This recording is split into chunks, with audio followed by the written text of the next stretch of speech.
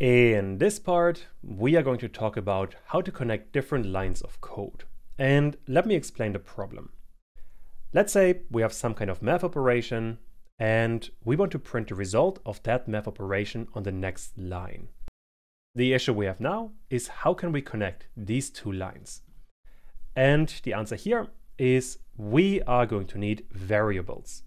And variables are an incredibly important topic in any programming language. So let's talk about it. All that variables essentially are is a simple container for any kind of data. We could, for example, put a word, a number, or really anything we have in Python in there. And once you have created this container, you can reuse it over and over again. And this variable you create like this. We have the variable name, then we have the assign operator, and that is just an equal sign. And then we have the actual data, or the value we want to assign. And that is basically it. This, instead of a word, could also be a number, like 1, and it could be anything else. But how you would solve the earlier problem is you would first store the math operation result in a variable called result. And then this result you would print on the next line. And I suppose, let's actually try all of this. Once more, completely empty Python file, and in here I want to do a math operation again. And so far we always used print and then did some math in here, let's say 10 plus 5. But this print we don't need. We could just have lines like this, although if I execute the code now, again by pressing Ctrl B, nothing would happen. Although something did happen, Python did calculate the result here. We just didn't tell to print the result, so it doesn't print the result, and we can't see anything. But something did indeed happen. Instead of printing this result, I want to store it in the variable. And this variable I called result, and this is going to be the name of my variable now. And now to assign this value here to this result, we are going to need the equal sign, which is telling Python that the result of this operation should be assigned to this variable. And now on the next line, we can just print that result. And if I run the code now, we are getting 15, or the result of this operation here. And what is even better, we could use this result for further operations, and we would use it like the actual value. For example, what I could be doing, I could have another variable, let's call it result2. And the value here should be the original result divided by 2. And if I now print result2, we can see we get 15 and 7.5, which is this result divided by 2. And this we could do forever. This result is basically a stand-in for the value we have created here. Although there's one thing you do want to be careful about, and that is variable naming. Let's talk about this one really quick. There are two variable naming parts. The first one is the mandatory parts that you have to follow. If you do not follow these naming conventions, Python is going to throw an error. And fortunately, they are fairly simple. The most important one is that variable names can only contain letters, numbers, and the underscore symbol. You couldn't use something like the $sign, percentage, space, something like this. Space in particular should make sense quite intuitively. If there's a space in a variable name, it's really hard for Python to tell if we have one variable or two variables. It just gets messy. And if you have a longer variable name and you want to add multiple words together, you would use an underscore. And that is quite a common thing to do. I will show you in a second. The second rule is a variable name must start with a letter or an underscore. The important thing here is numbers are not allowed. A variable name cannot start with a number. Finally, variable names must be different from the inbuilt Python tools. For example, we couldn't name a variable print. I hope this one makes sense as well. It would just be confusing. And I guess let's have a look at all of these rules and see if we can play around with them. I want to create a new variable. Let me call it test. And in here, we can just add a word test. It doesn't really matter. If I run this code now, we are not getting an error because this variable name here is perfectly fine. And I could also add an underscore, add some numbers, add another underscore, and add some capital letters. All of this for Python, totally fine, although this name here probably really confusing. What Python doesn't like, let me put this on the next line, is if we, for example, start with a number for the variable. Let's say to test, and the value here could be test again, it doesn't matter. If I run this now, we are getting a syntax error. Or well, we are getting quite a bit. Let's actually go through this error message here. First of all, Python is telling me which file has caused the error. And also it's telling me on what line the error occurred. Line 8 in this case, which you can see here on the left side. Besides that, I also get the actual line that caused the error. So toTest is equal to test. And below that, we have the really important information. And that is this syntax error, invalid decimal literal. It sounds somewhat cryptic, but what Python is complaining about here is that we are starting a variable name with a letter. However, if I change this to test, everything is working just fine again. And on top of that, adding a number anywhere else inside of the variable name is perfectly fine. I could, for example, add the 2 at the end. This would also work just fine. The other thing that you are really not allowed to do is to add spaces in your variable name. And if I run this one now, we are getting invalid syntax again. And here Python is giving me a ton more information, although it really doesn't tell me all that much. This line here is the really important one. And I think it does make sense why there's no space allowed. If we have something like this, it looks like we have two separate variables, which obviously would be kind of confusing. So what programmers I usually do in basically any programming language is they always add underscore signs to show that we want to add a space. But with that, we have all of the basics for variable naming, or at the very least the mandatory parts. There are some more that are more optional. Let's talk about those.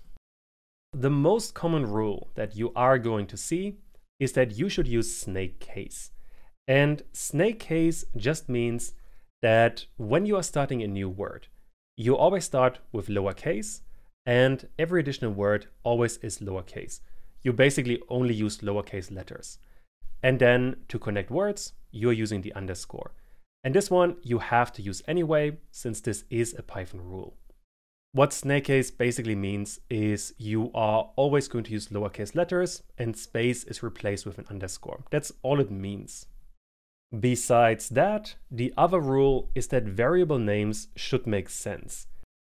This sounds very obvious, but I can show you a couple of examples in just a second that might get very confusing.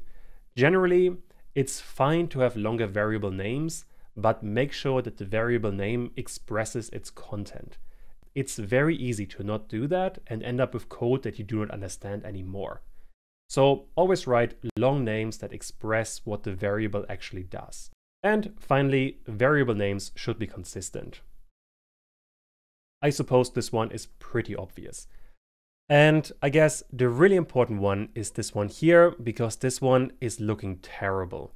If you were working with other people and try to name a variable like this, you would have some questions about your mental wellness, I suppose. Something better would be more like test variable, and let's call it practice. This one here would be a perfectly fine variable name. It is in the snake case because we have lowercase letters and we are connecting the words with an underscore. And this one here would also be at least a valid Python name, but we are kind of inconsistent. We are first writing a word with letters and then the actual number. So what you might want to do here is write 2 a bit more consistently, or don't use any numbers when variable names begin and always stick with numbers. Whatever you prefer, just be consistent, it really helps. The final thing I really want to mention, what I see a lot of beginners do, is do something like x equals, I don't know, some words. And this is fine for shorter programs, but once you have longer ones, it can be really confusing. Meaning you want to replace this with something that actually means something. It is a really common thing that you write a program, you don't look at the program for half a year, then you come back to the program and you have no idea what you did half a year ago. Happens to literally every programmer. And naming your variables properly makes it a lot easier to read what your code actually does. So name your variables properly. There's one more thing that I really want to do, because now that we have variables, we get a few more math operations. Although those math operations are going to look a bit weird. They are looking like this. We have plus equal, minus equal, divide equal, and multiply equal. I think to explain what they do, let's do an example. Let's say I have num1 is equal to 1, a really basic variable. And I want to increase the value of this num by a certain amount. For example, let's say by 5. To do that, I could write some code like this, that num1 is itself plus 5. And this would be fine, but this also feels kind of clumsy. And for that, we have these operators here. What you would do instead in Python is something like this. We have num itself, then plus equal 5. And those two code snippets here do exactly the same thing. They take the original variable and then add a certain value to it. Let's do this in code actually. I think that's going to make more sense. I want to create another variable. Let me call it num1. And by default, this one is 10. And now this 10, I want to increase by 5 again. And this could look like this. I want to get my original num1 and then add 5 to it. If I now print num1, we are getting the value all the way at the end, which is 15 again. I guess let me use different numbers so we get some different results. Now we get 20, which is 10, the value of num1 plus 10. But again, this here is kind of clumsy. And Python gets around this by adding plus equal, and then we are adding 10. Meaning now we are taking the original value of num1 and adding 10 towards it and assigning all of this again to num1. And if I run this, we are getting the same result.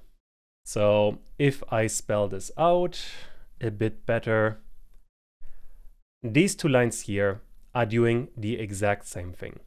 And this is working with the other math operators as well. For example, we could have minus equal and we are getting 0. We could add multiply equal, which is getting us 100. And we have divide equal, which is getting us 1. And if you just want to update a variable, this is how you would do it. And this is now bringing us to the exercise for this part. And what I want you guys to do is to create a variable that has some kind of snake case and try to use a bit of a longer word. Assign a value to it, and on the next line, increase this value by 20. And then on the third line, print the variable. Let's get started by creating a really long variable name that is a bit annoying. Obviously, you would never use something like this in practice, but I hope you get the idea. And the value I want to assign is, let's go with 10. On the next line, I want to get my really long variable name that is a bit annoying, and I realized I do have a typo. Let me fix it really quick. And I want to increase this value, so I want plus equal, and I think I said 20.